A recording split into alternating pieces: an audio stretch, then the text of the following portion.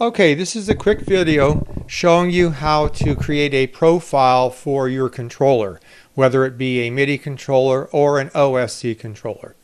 Alright, in this case I'm going to be setting up a profile for my Korg Nano 2 just to show you how to do that. This can be any controller that you plug in. So I just happen to have my Nano 2. Even though we have a bunch of profiles done, I'll show you how to do that very quickly. First thing you're going to want to do though is take a look over here. The controller you have plugged in, no matter what it is, should appear over here. Of course, it'll have a different name if it's made by a different company. But I'm going to choose my input coming from the Nano Control 2, so that's going to be my input. You do have to select that before you go and do your profile. Then I'm going to go up here to Profile. I'm going to say Create a New Profile. And I'll say Manufacturer Korg. Excuse me.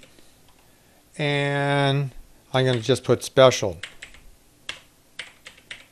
Special profile here. It's a Midi controller, so I select Midi. And then it asks me here, when Midi notes are used, send a note off when the value is 0. Yes, I would like that, so I'm going to check that. Then I go over to Channels here. Rather than filling these in manually, it's very easy. Click the wizard. It says you've enabled the input channel wizard. After clicking OK, wiggle your mapped input controllers and they should be registered. So it's very simple. So I'm going to start by pressing this button here and then it registers it. Now I'm going to expand my things here so you can see a little bit about what's going on. Automatically gives it a number, and then you can change behavior types once you've got these registered. So it's very simple. You simply just go through, then press your different buttons on the controller and it will register those. Now I'm going to do a slider. Notice for slider, then I'll do a knob. And you just proceed through like that and everything will be registered then for your machine. Now notice when I did this slider, it said slider, but we can change that later to a type by simply double clicking here and saying that this is going to be a knob instead of a slider, and you can go and correct that. But the nice thing is about getting these numbers in, channel numbers and the values. So you simply go through your whole controller and get those all in and registered.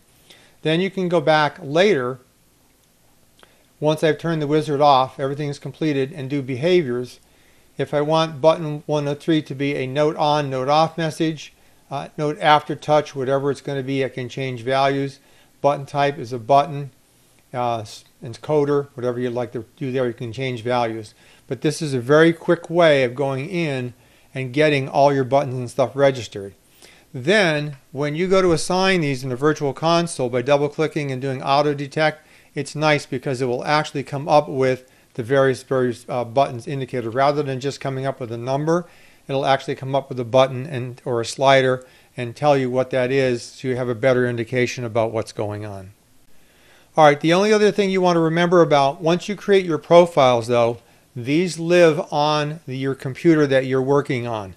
If you need to move this profile to another computer, unfortunately they don't have an easy way to import-export profiles, so you have to know where they're stored so you can actually put a copy of it on a thumb drive and then transfer it. So if you were to take this particular QLC setup and then move it over to a laptop, don't forget to move your fixtures if you have special fixtures that aren't listed, and also move your particular profiles.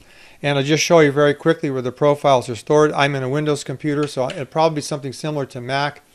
I'm going to go to this PC, my local disk C. Under users, it's going to be like my current username, and then under there you'll find a subfolder QLC+.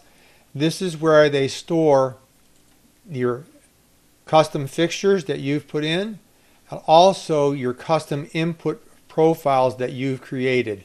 Those will all be there. So again, they don't have any way of transferring these profiles over, like exporting, importing them. So you do have to go in, find that folder, and again, it's under your user, and it'll be a QLC plus folder under your user files, and then you'll find your inputs in there, input profiles, and you'll also find your custom fixture profiles that you've entered.